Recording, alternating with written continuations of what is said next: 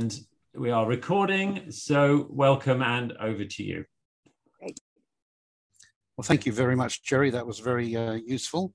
So what we'd like people to do initially is to think about what your dream is as we start emerging from these lockdowns. Just type a few words into the text chat just to let us know what your thoughts are on that.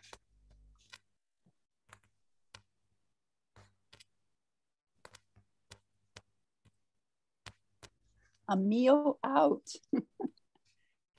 Yeah, France. Choices. Great answer. Wow. Getting out in new venues. Dream a holiday getaway. Travel again. Hugs. Travel to see my family. Hot tub.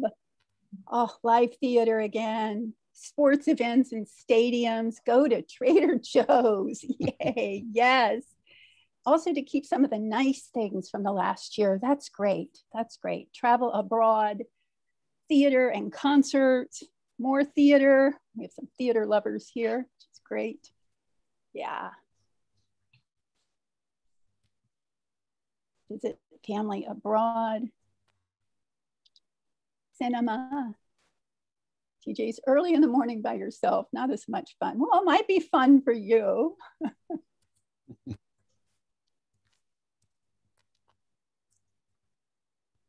Yeah, they just announced the closing of the Cinerama Dome in Hollywood, which is tragedy. A real tragedy. Yeah, we used to go there for our crazy action adventure movies. So yeah, big premieres. You know, things like Spider-Man when that first came out, and various others. It's a great place.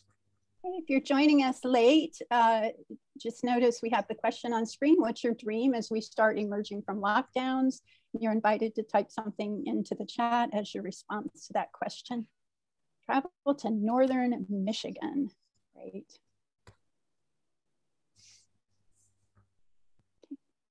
Robin, would you like to go ahead and move ahead? Yep, let's do that. Okay, great.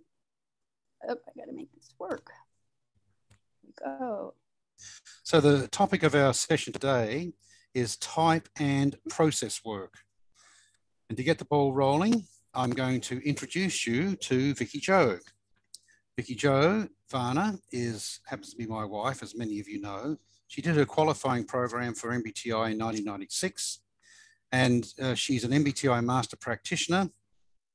She is also Interstrength certified with Linda Behrens. She has a PhD in depth psychology with an emphasis on Jungian and archetypal studies. She is formerly a professor at the University of Philosophical Research and a type discovery artist is what she calls herself. She's also a professional life coach with numerous qualifications stacked up around that, various letters there. I won't bother explaining what they all are. You can ask afterwards if you want to. And in return, I'd like to introduce my husband, Robin Wiley. Robin's qualifying program was in 1992. He also is an MBTI master practitioner and Interstrength certified with Linda. He was the secretary of the South Australian APT chapter for 3 years, the past president of the Los Angeles APT chapter. And he is still a corporate trainer and an IT consultant. And he trained as a coactive life coach with CTI as I did, but he didn't go as far as I did. And of course, many more things.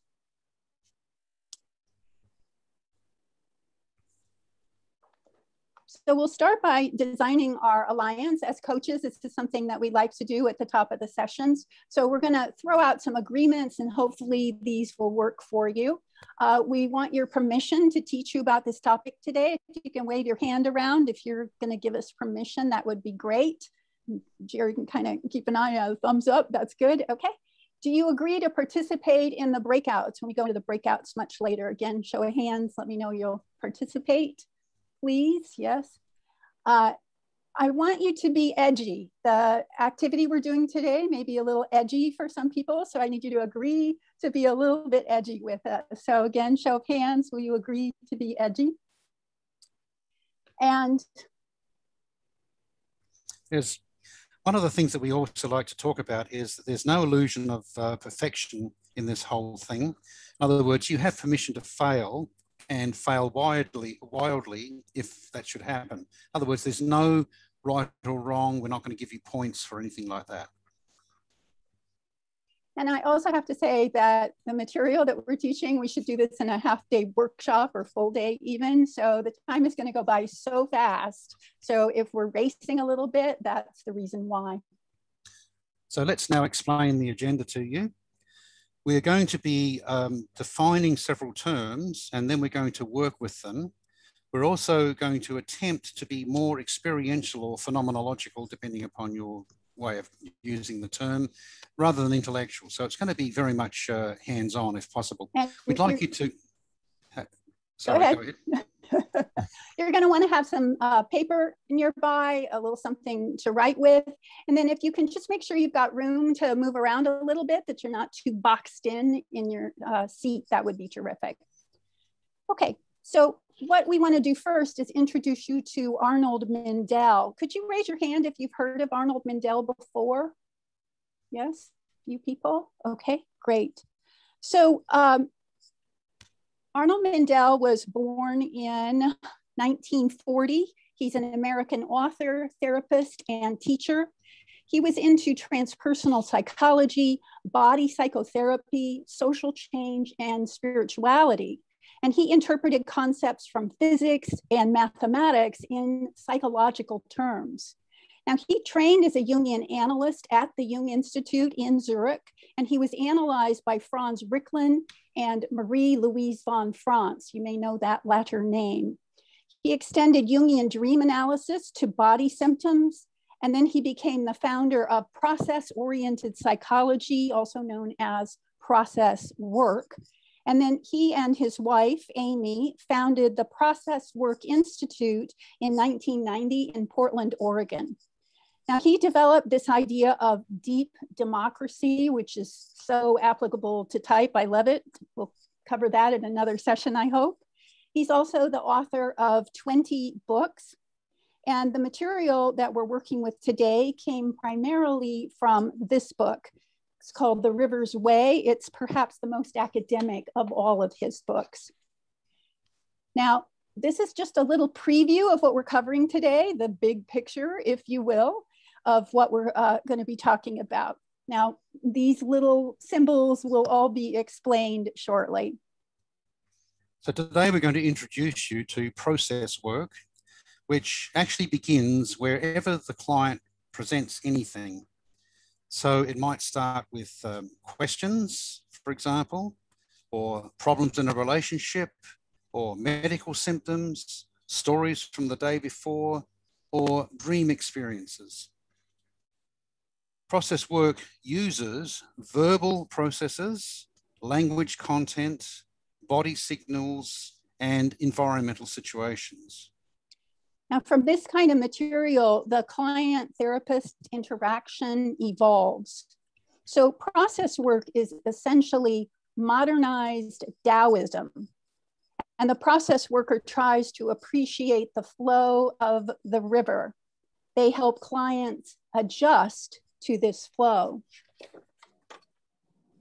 Now, let's define the dream body. Now, Arnold Mindell believes we are always dreaming, even in the daytime. So the dreams are written on the body in various ways. So with the dream body, processes are always mirrored in dreams, such as illnesses and symptoms. Thus, process work is living dream work. And this gives rise to the concept of the dream body. The dream body can manifest via movements and sounds made by the physical body. The dream body is a multi-channeled information sender. And we'll talk more about channels later. Okay. And now, going to do a dream body activity. Now, you can use the lockdown dream that you named at the top of the session to prime the pump for you, or some other issue that comes up. Best of all is if you can start from a clean slate if you can. And Robin and I are going to be doing this with you. So Jerry, if you could stop my sharing, that would be great. Now, if people want to, you can turn off your camera for this portion, but I'll give you gold stars if you are willing to stay on camera to participate in the activity. So, do you want me to stop recording at this point or not? No. Oh. Oh, yes. This yes. is the place. Yes. Yeah. Yep. Please stop recording at this point. Okay.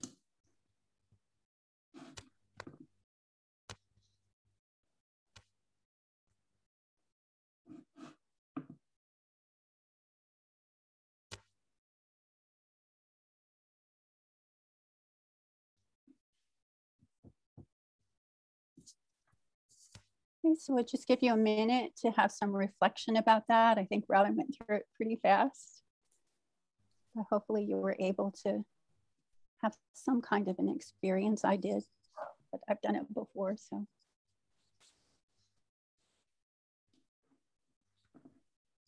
Okay, by show of hands, who needs more time?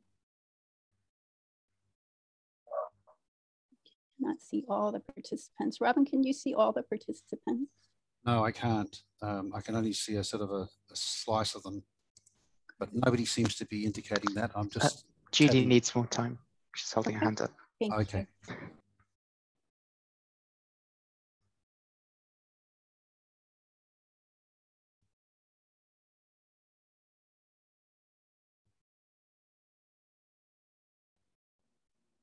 Okay, Judy looks like she's back with us. Okay.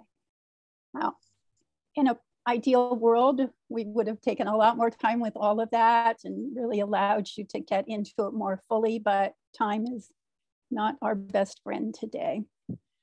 So what we're going to do is deconstruct what you just did with some additional definitions. Now, first thing I want to do is introduce you to signals. So what is a signal? A signal is a perceived piece of information which can be communicated via words, sounds, actions, gestures, and body feelings.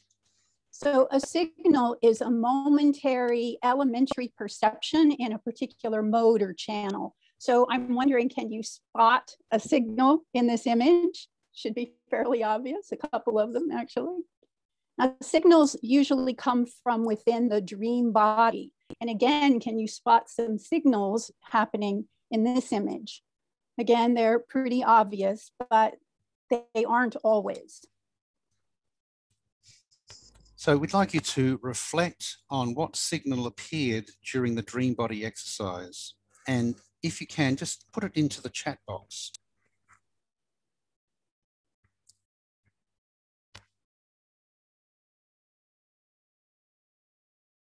Thumbs, stretch, relaxing of muscles, great.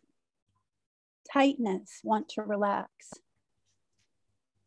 Leaning tree, baby deer, rotating of hips, sense of flowing like water, swaying, release, feeling a weight on my neck that needed to lift, flowing of movement.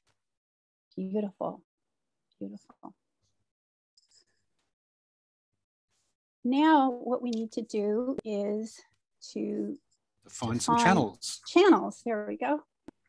So channels are the ways information is perceived, which can be via visualization, which doesn't necessarily mean the eyes. It can also include intuitive insights. Also audition, which is the term that Mindell uses for hearing and speech and noises and music, the tone and the tempo of those noises and music, the rhythm of them, and so on. Proprioception, which is a long word that simply means the sense of touch or any kind of external stimulation.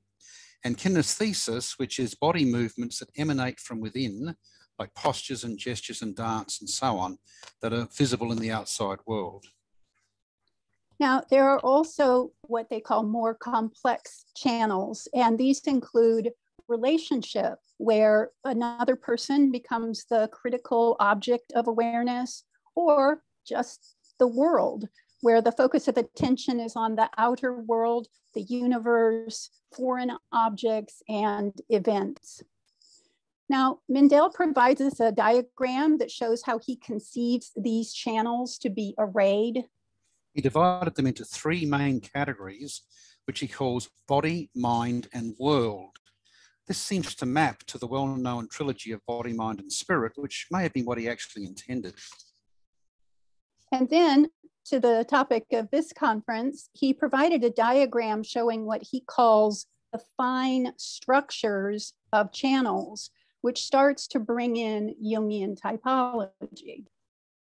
Mindell actually mentions Jung's theory of psychological types in his books, and he suggests that some functions may be associated with certain channels, but he doesn't give us any definite mapping of those. However, if you look at some of these, it can become fairly obvious, I think, as to which ones might map to others. And I might even claim that he has reduced type to its most basic functioning. So what channel can you see being used here? I see the visual channel. Probably there's also an auditory channel, is what I'm guessing. And then what channel do you imagine is being used here? I'm assuming this is the complex channel of relationship. So the question now is, which channel do you think carried your dream body exercise signal? Put it into the chat box if you would, please.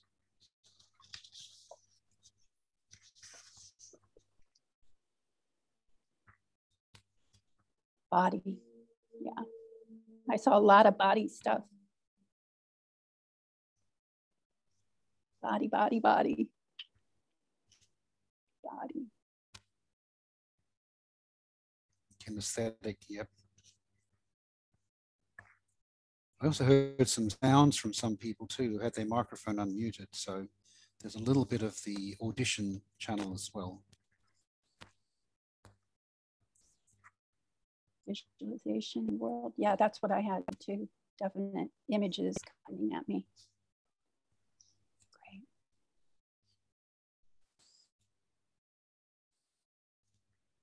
So now let's define process. Let's first note how the observer's psychological type preferences probably determines the process, which can be based on which signals are picked up, which signals trigger awareness, which signals resonate with the observer, and which signals cause a reaction. So process reflects a change in perception as a result of observing a signal. And this might be called an aha, for example. An aha moment, yeah. And processes can be static or they might be moving. And processes can be described as being closer or further away from awareness.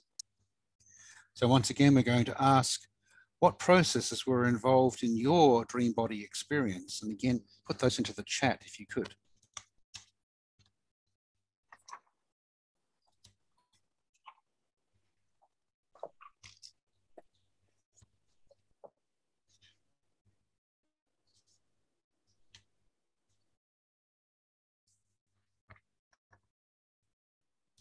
I think that one might have stumped them, Robin. Yeah, that's fair enough. It's a lot of information to process in such a short time.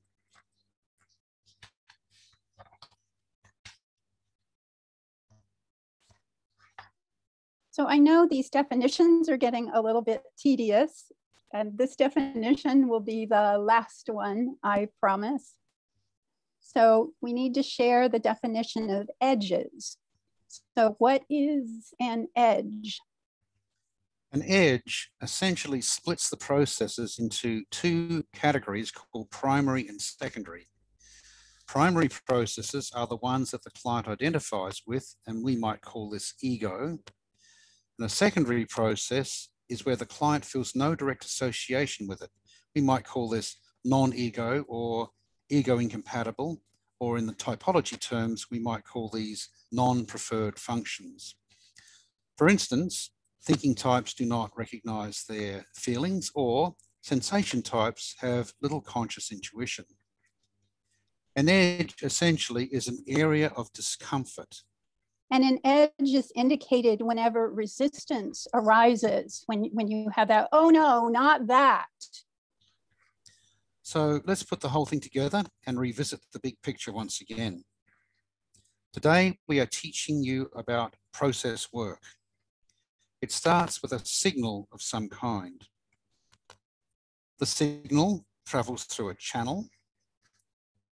It comes out of the channel as a process. The process hits an edge. The edge will splinter the process into primary or secondary. So that puts together all of the components that we have defined in this session. Now, I think we're way ahead of the clock, Robin. Couldn't we take more time than what you allocated? We could possibly do that, yes. So we can give more time in the breakout room. I think that's probably a good thing. Can we double it? Yeah, we could probably double it because we don't have much. Yeah, let's do that. Let's double it. Jerry, can you double it? And before we do it, let's cover what you're going to do. So we're going to have a breakout with 4 or 5 people in each room, and we've got 26 attendees. So maybe I think 4 per room would be a good number to do. Right. And we're going to get you to take it in turns to answer 2 questions. So divvy up the time as best you can. The first question is, what did you experience with the dream body exercise? And then the important part for this conference is, relate your dream body experience to your type preference. Or to any type, just however type shows up for you. So keep an eye on the time. And so can I check how long you would like for this then now, just to make sure I get this right? Let's do 20 minutes. 20 minutes. Which will go by like gangbusters. Yeah, I'm just wondering if we should make it 16 minutes just to give us time to do feedback at the end. Yeah. He's got it. Joe, are you okay with Robin, 16? He's got it. He's got it. Okay, good. 16. Good. Yeah. Okay. 16 minutes, so 4 minutes each. Right. So we have 6 rooms then. So most of them will have 4 and a couple of 5s, I think. Okay, so I'm just going to go ahead and open those rooms now. Make sure you've got the questions in mind before you leave. And I know this was fast, and you can talk about that in the breakout room too. It's okay. Okay.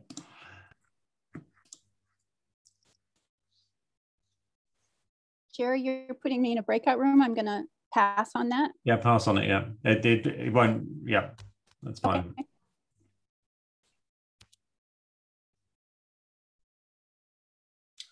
Okay. We're going to end up with. Michelle, just monitor this.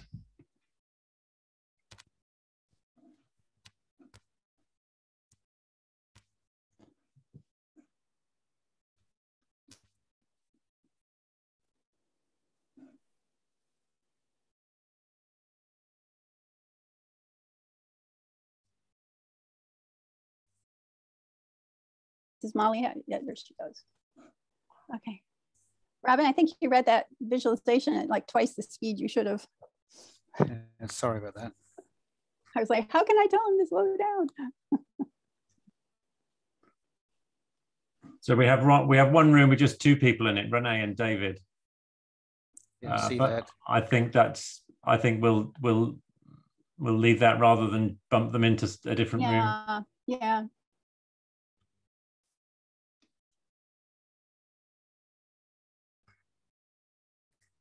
I know people, the hosts or whatever, can go around and eavesdrop. Robin, I don't know if you want to go eavesdrop. I don't know if I do. I'm still shell-shocked. I tend to feel it's a bit, it interrupts the conversation too much myself. Yeah.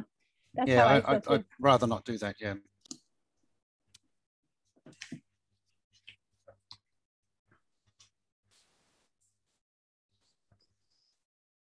I was caught a little out, Robin, because number 1, you're reading some of my stuff.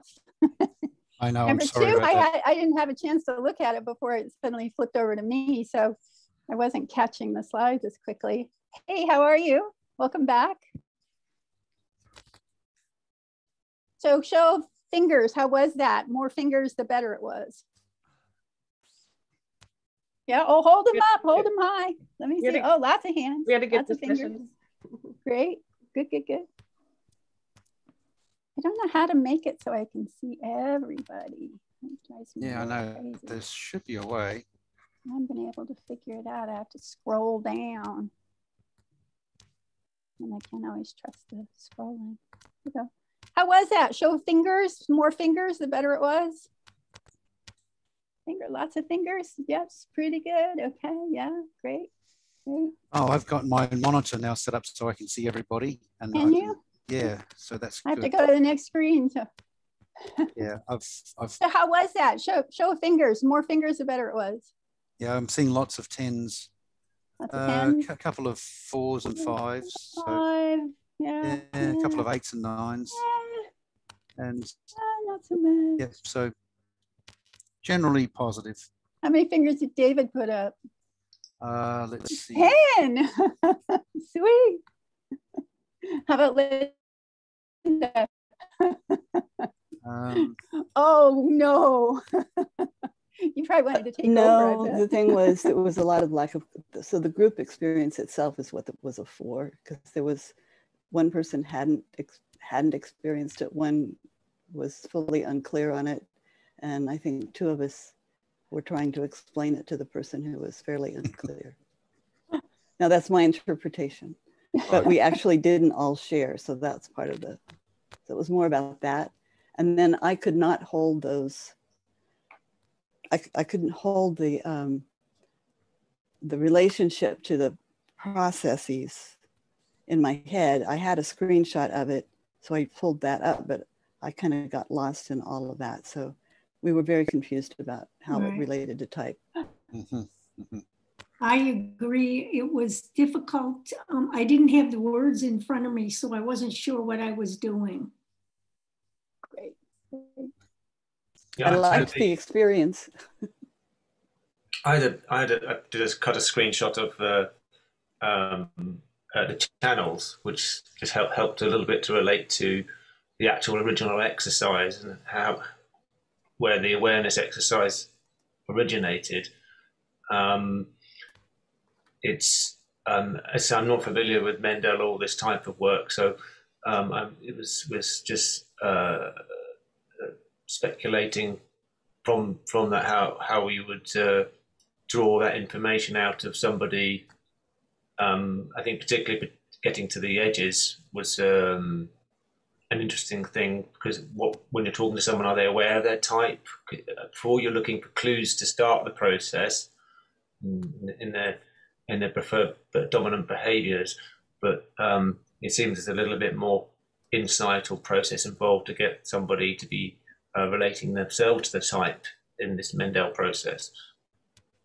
Well, and let me actually back up from that and say that I had an expectation that we, as I'm assuming everyone here is a type practitioner, that you have your knowledge that you're going to bring to the topic in some fashion. Mindell does not talk about it all that much. The little that we said in the couple diagrams is about all he does. So there's a piece here about, you know, when you're the expert versus when you're the client. So Mindell is doing, you know, how many angels dance on the head of a pin, kind of really boiling it down into the little pieces, which is why there's so many definitions, and they're kind of microscopic. And then you put it all together to get the thing, but you probably would not tell that to a client.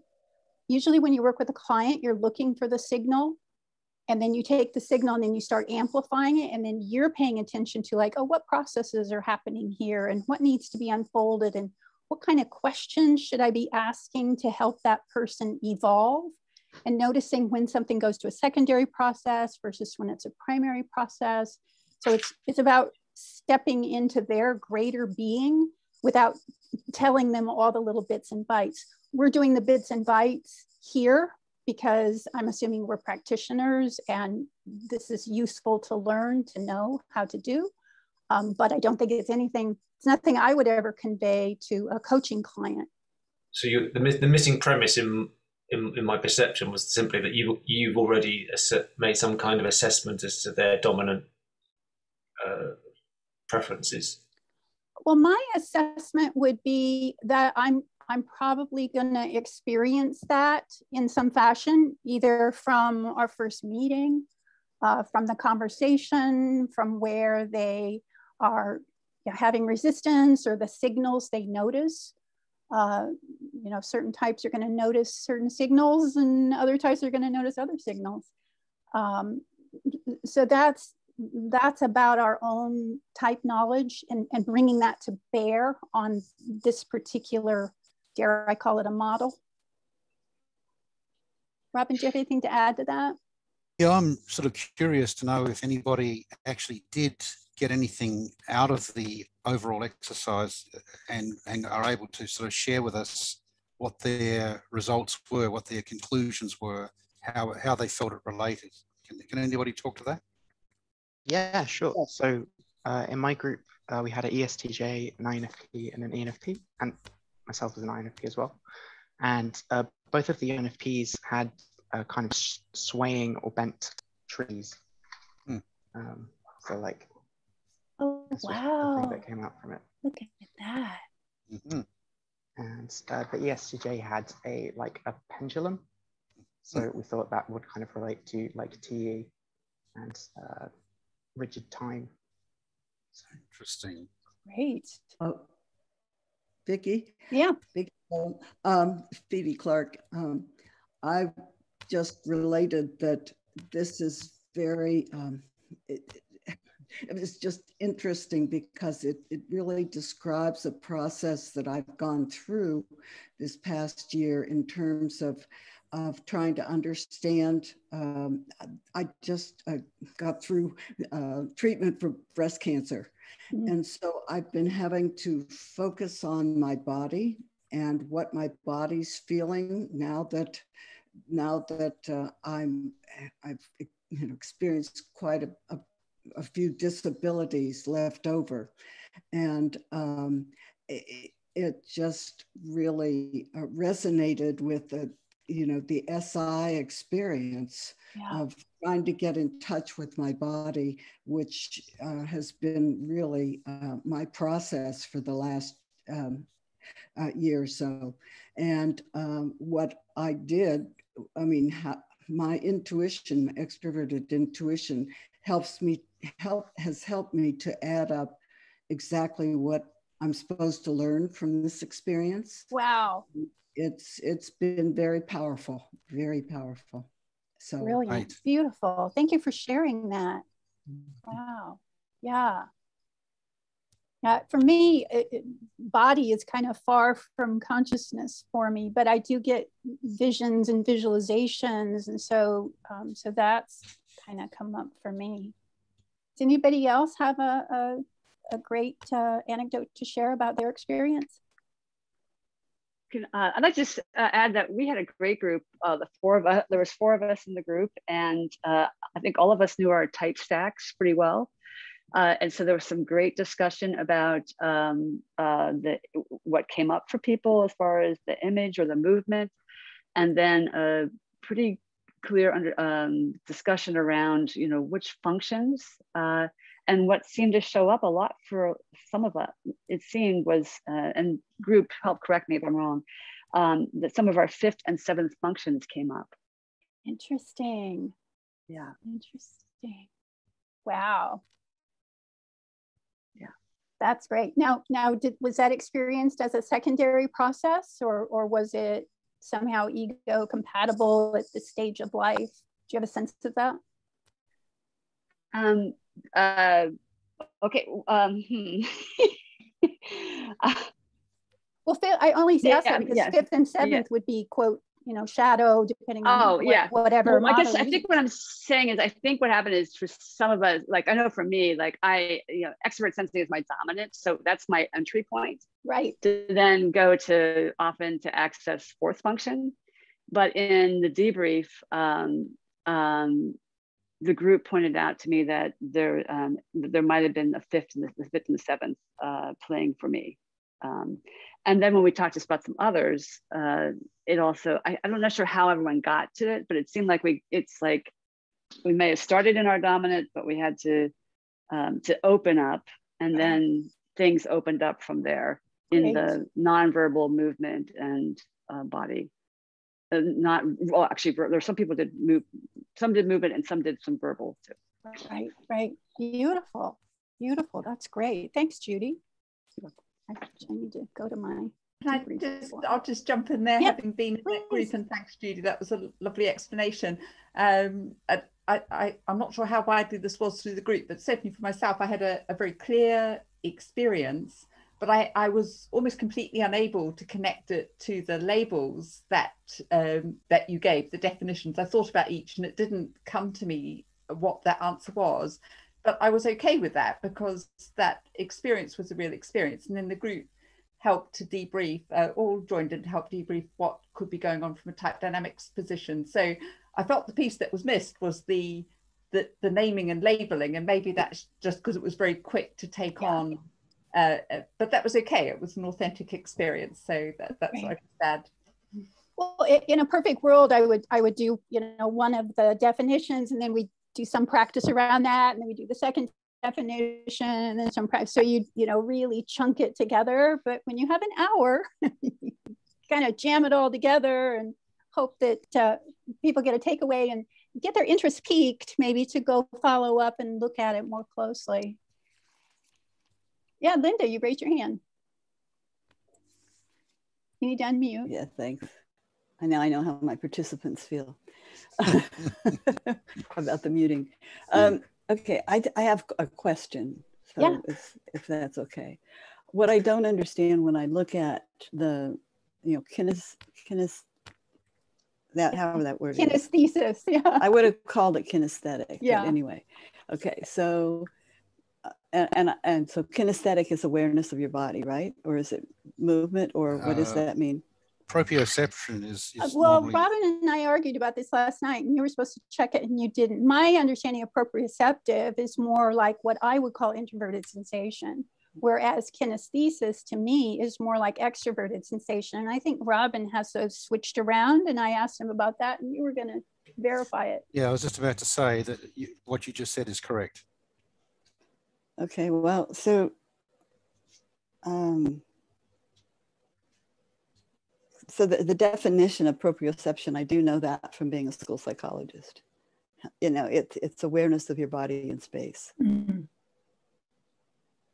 I can tell you that much. What my other question was about, when you're talking, when it says here introverted feeling and extroverted feeling, are you referring to the sense perception of feeling, or that perception that you have an emotion, or are you referring to the feeling function? Because those are really different things. I love that you pick up on this. It's fun. We could go to definitions to hell and back, I'm sure. I'm showing that slide because I want to establish that, in fact, Mindell did think about these things and made his correlations. I think this book was written in the 70s or 80s. I'm not sure. It's the only reference I've seen to type in all of his work. Usually he does the other language. I was delighted when I found a link to type because it gave me a entree to be able to do it at a type conference. So that's a lot of waffling to answer your question, to say, I don't actually know what he meant. What I'm counting on as a presenter of the session is that people are going to bring their own understanding or their own fine tuning or their own way of perceiving things. And everybody's at slightly different levels. We may have people here who are into, JP and EI, all that, et cetera. And so just in terms of presenting the session, I'm giving a lot of space for people to kind of bring their own understanding to it. What Mindell meant, I don't know. I'm Facebook friends with him. I might ask, but I don't know if he'll answer me. He may not know. He may not know. He may not know these definitions the way we do. I mean, I love that you're here because you get to see, like, this is what somebody else kind of proposed, and who knows, you may decide to take that ball and go run with it and say something about it in more depth and detail. I don't know, but yeah. Yeah. The other thing is, for INTP, I'm very kinesthetic, and so that And that's some of that's trained through prepared childbirth twice, in depth in Belgium, in French. and then the other time, the other part of it is I like to dance. My husband has INTP preferences. He hates to dance. He's very auditory and I'm kinesthetic. And so, thought that seemed to be a variable in the activity for me in terms of what happened. And I'm not sure, and you probably know better than me, that may be why Mindell kind of stopped talking about the types and focused on these other pieces, the auditory, the visual, etc., which are more elemental, shall we say, and more likely understood. Whereas how type, you drop the word type in a room full of people and you're going to have like a political dynamite of everybody having their opinion of what that's about. It can get very heady, very intellectual, as you know. So that may be one of the reasons why he seemed to back away from that and not use that, and instead focus on these other conceptions. Robin, did you want to add anything to that? No, I think that's pretty tough. Like you, I believe that Mindell was using terminology in ways that seem initially familiar to typologists, but in actual fact, he's using those terms in different ways than we would expect. Now, I noticed that David had his hand raised, and I'm wondering if we can just give him a chance to speak. Thanks, Robin.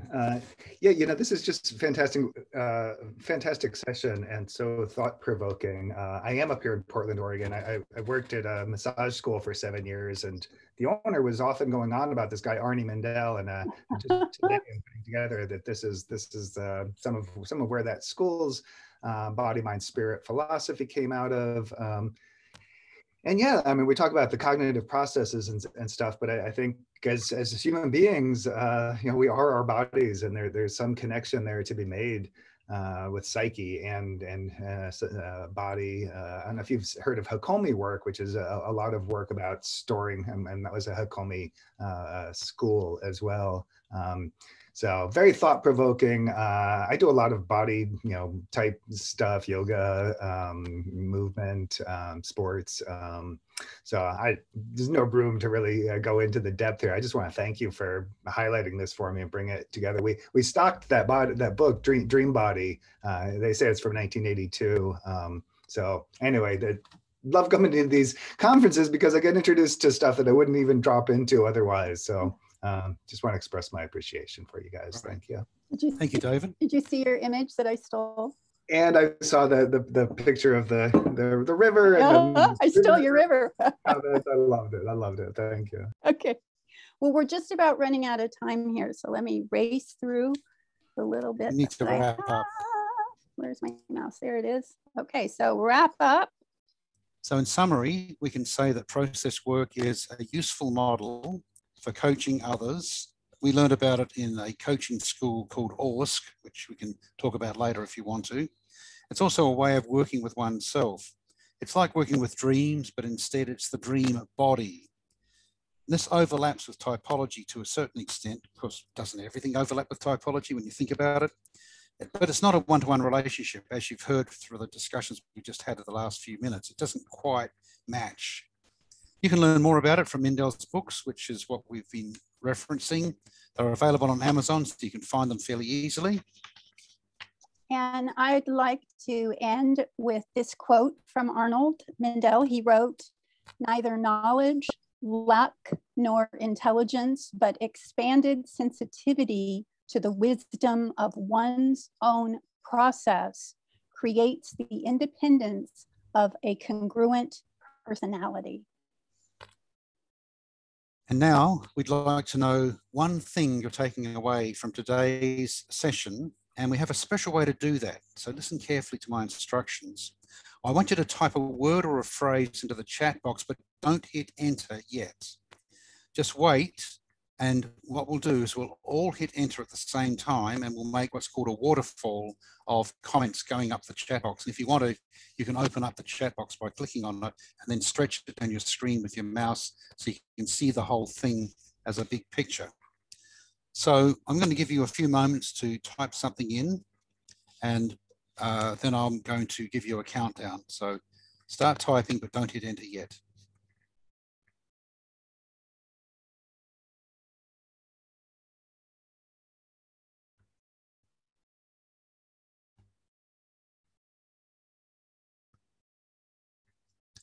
All right, let's do a countdown. Are you ready? 5, 4, 3, 2, 1, hit it. Woo! Yeah, isn't that lovely? There we go. Okay, that's great. Okay, so we'd like to thank everyone for being here today, and of course to BAPT for having us, even if it was a year late. It's a thrill to be here. Thanks so much, Jerry, for hosting. So we're going to hang around for a while if anyone has any further questions or comments they'd like to share. And Jerry, if you can save the chat for us to look at later, we'd much appreciate that. I'll certainly do that. So yes, so thanks from me very much to Vicky Jo and Robin for bringing something I think genuinely new for many, if not all of us. And one of the great things about type conferences, I think, is that you stumble across a whole new way of thinking and looking at stuff. And this has been a great example of that. So thank you both very much. I'm going to stop the recording here, but